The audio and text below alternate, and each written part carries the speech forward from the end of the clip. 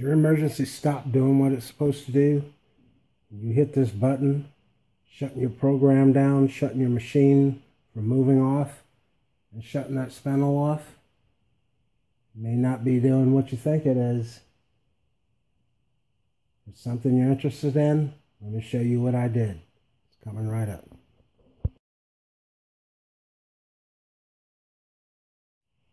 When I first built this controller, I knew that I needed a way to shut down the spindle when I hit the emergency stop, and Mach 3 seemed to be the answer for that without having to jump through a bunch of hoops. But there's an issue with that, and that is if your computer crashes, you need a physical way of shutting that spindle off, or at least I do. I run that spindle is 240 volts, and this box is 110 or 120. So in essence, this VFD is connected to the breaker and is plugged into my 220 outlet. So the only way that I can communicate with that spindle is via an RS-485. So if the computer crashes or there's a power out on 120, then the spindle is going to continue to run regardless of whether I push this emergency or not, because it's software dependent. So let me show you what I did. I'm going to pull the top off here. It's a simple solution. It works for me. Let's take a look at it. So the first thing I did was to add a spindle enable switch, or basically what this does is it turns the power on to the spindle, so I no longer have to come down here and turn the breaker on to turn the VFD on. I just hit this switch. It has a pilot light so that the enable switch, when it's turned on, will illuminate this once you power up the spindle. You cannot power the spindle up under any circumstances if the emergency stop is in, your enable is off, your master power is off, or your spindle switch is in the off position. You have to have all three of these things on this side enabled in order to power the VFD. How did I accomplish that? Is through the solid state relay. This is a relay that operates from, I believe, 3 to maybe 32 volts. So this switch here powers on that relay. This relay is a DC power on, and it switches up to 380 volts. So I'm switching the 220 voltage via this connector.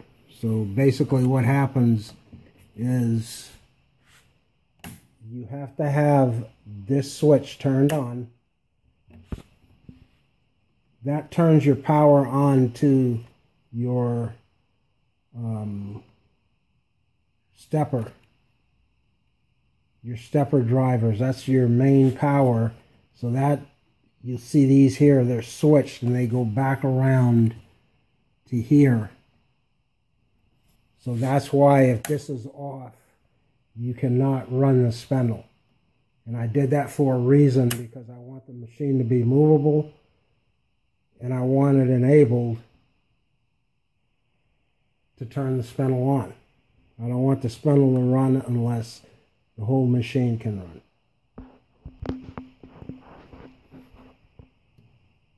I had to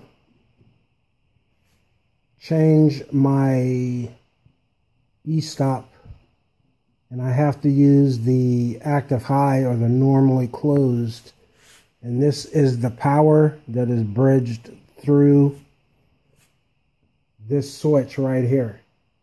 So if I hit this Estop, it will turn the spindle enable off. It depowers it on the 5-volt side and shuts off the 120, which shuts off the contactor. We'll go over there and look at that a little bit more in depth in a second.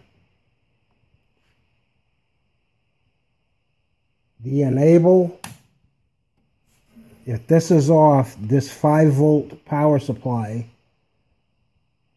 powers this. So if I turn the enable off,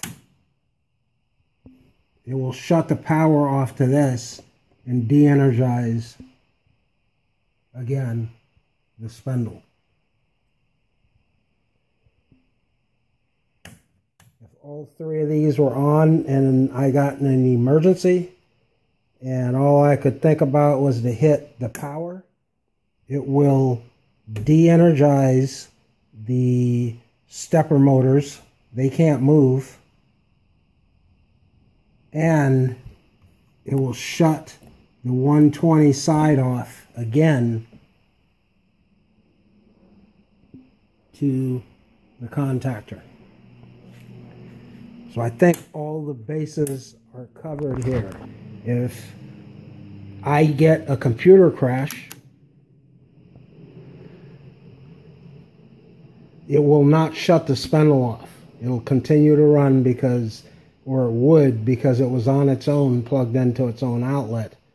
But if I push this now, it will de-energize the 5 volts, shut that off, and shut this off.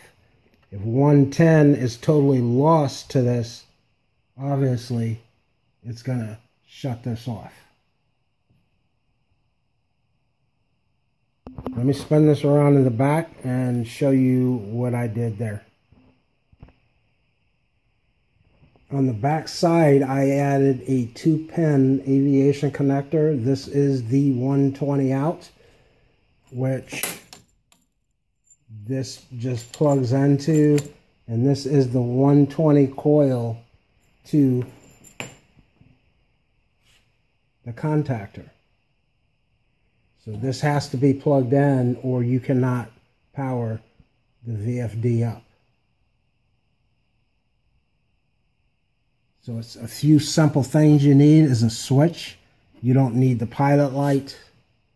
That's something, that's a visual thing I want to see. An aviation 2-pin connector. The solid state relay. And we'll go down and take a look at the contactor.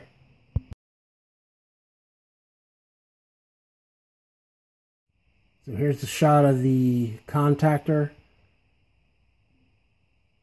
Luckily, when I built this little enclosure here, this holder, there's enough room to mount that right in between the breaker and the VFD. So what basically happens is the 240 comes out of here up to the switch side on the top here. When it makes contact, L1 and L2, or T1 and T2 now, come into the VFD and power the VFD on. So why did I choose 120 or an AC? Because I want this VFD to be reset.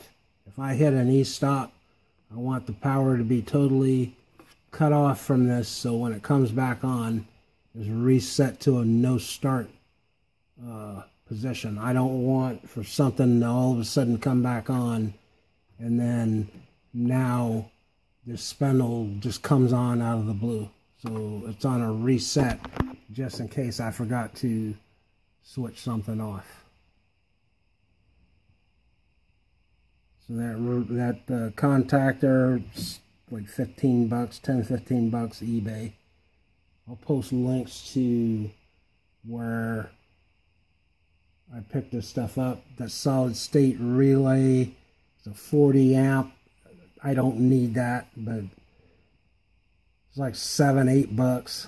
So I went ahead and bought that. But this thing's not going to pull more than probably 10, 11 amps max. So let's go back up top and take a look. I got the controller reinstalled, but there's something that I think I should go over here real quick. If you have a breakout board such as this is a Long's motor DB25 1205. They all look the same, whether it's Longs or whatever. When you put a parallel connector on here and connect it to your computer, or you use a USB like UC 100 motion controller, you have back voltage coming back through this board, and that's what these two jumpers are. So you can only use, or you'll only have to use one power supply, VDD and your ground here. But the problem is when you connect your cable here, there's a residual voltage that comes back to this side on your input pins. And what it does is, since these two are bridged together, it bleeds power back through your VDD and ground to your power supply. So if you have anything connected, such as pilot lights, or even it's enough residual voltage to power the solid state relay, believe it or not, that thing only operates at a measly, I believe, 15 to 20 milliamps. And it wasn't shutting off when I turned the computer on. So do yourself a favor, you should probably do it anyway, is grab yourself a diode and install it on your positive going into this board. If you don't know how these are installed, the ring, or the gray ring on the back side, that is your direction of flow, flows to that ring, and it can't come back through that ring. So you would install the bigger black section this way with the ring up towards this, so that residual voltage can't come back. If you don't do that, you're going to have some undesired results.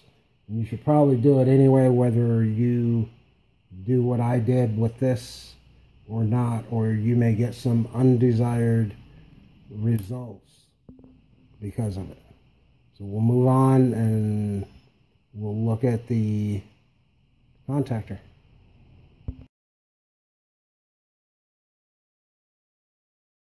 Okay, so we're down on the controller, and here is how this works. In order to power the spindle on, the spindle has to be on, the master power and enable, and your E-stop out. If any three of these are out of sync with each other, it powers the spindle off. If you get in an emergency and you hit your E-stop, it depowers the contactor and shuts the spindle off. I chose to use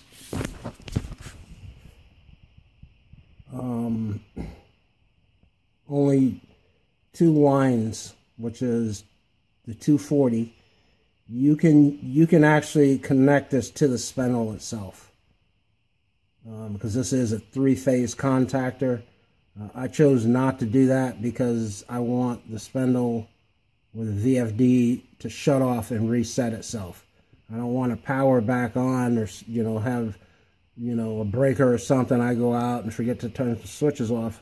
I come in, go out and reset breakers, and the spindle's back on.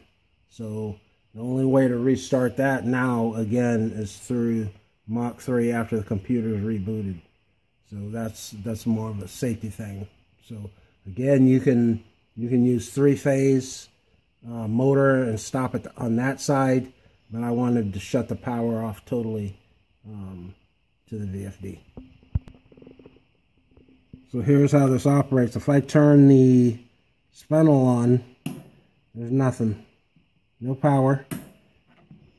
You have to turn the enable to power this on, and this actually, when you turn enable on, it turns a 5-volt power supply on, and that is the 5 volts is actually switched through here and bridged over to here and then back to the relay. So when you turn this on, the relay is energized, but the contactor will not contact because you need a 120 volt coil, and this is the master power that provides 120 volts to this box. So when I turn this on, the contactor turns on. And you'll see this, it takes a second for that to power up. If I hit the E-stop, it's gonna shut off the 5 volts to the solid state relay and de-energize 120 volts to the contactor. So that shuts off. And you'll see the VFD, it'll shut down.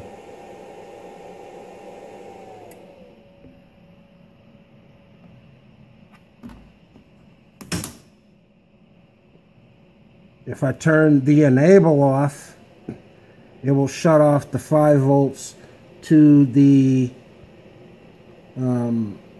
relay and shut the spindle down. Again, it shuts it off. So that's the 5 volt side.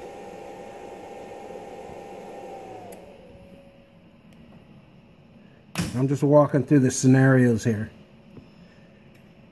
If I lose power to the box, obviously it's going to shut everything off. But this switch will shut off the stepper motor power and the 120 to the contactor and shut this box off. But these will remain lit. And I have this 5 volt on a separate switch for a reason. So that shuts off the contactor again. So you're asking yourself, why is the 5 volts not wired into my master power? And the reason is when I start Mach 3 up, normally that's going to be off, or all these switches are going to be in the off position, and obviously that's going to be reset. But I want Mach 3 and to make sure it's communicating with this machine. And this enable powers on the breakout board before I turn anything else on. So that's the reason for that. I don't want to have to turn the master power on and then this is powered up. I want to do it in stages, so that's why I have it like that. We'll go over here and look at the contactor real quick. Okay, so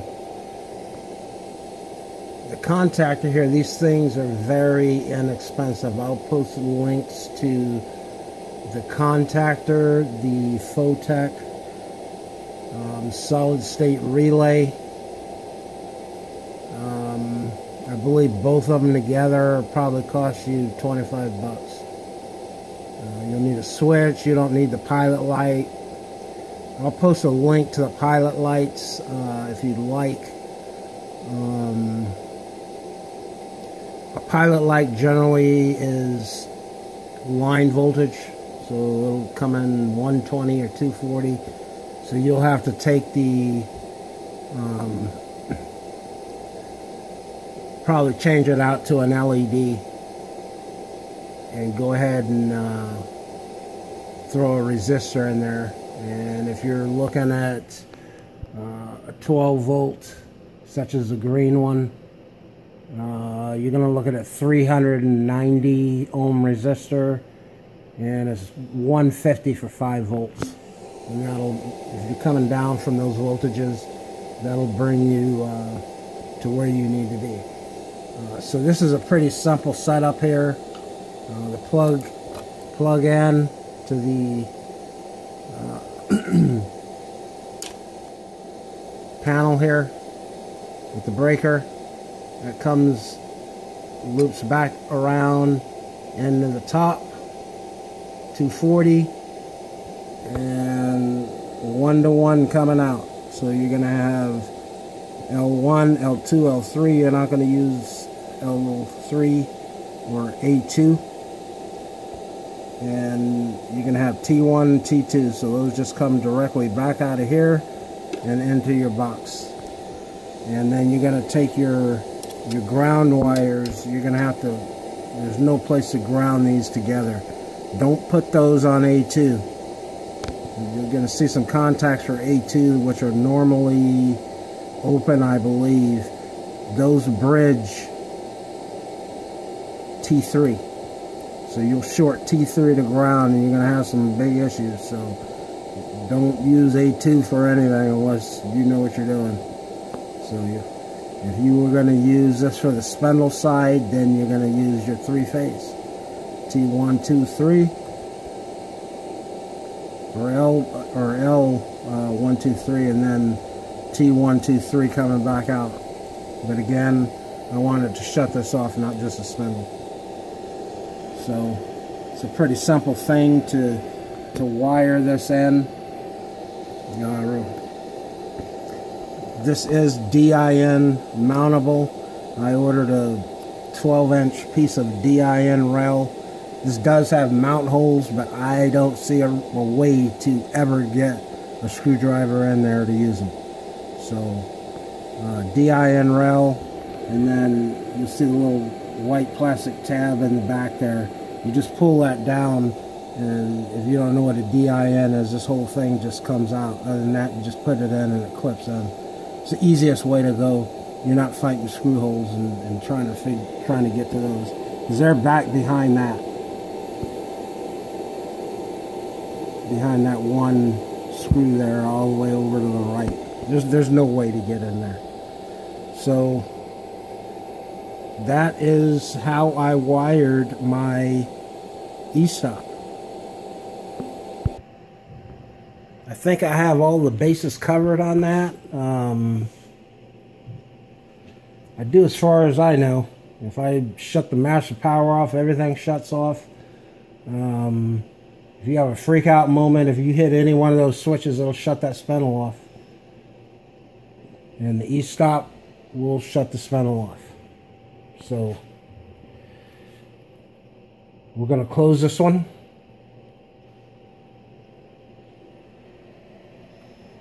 Once again, if you like this video, hit that button. Subscribe, comment. If you have any questions on how I wired this, it's very, very easy and simple to do it.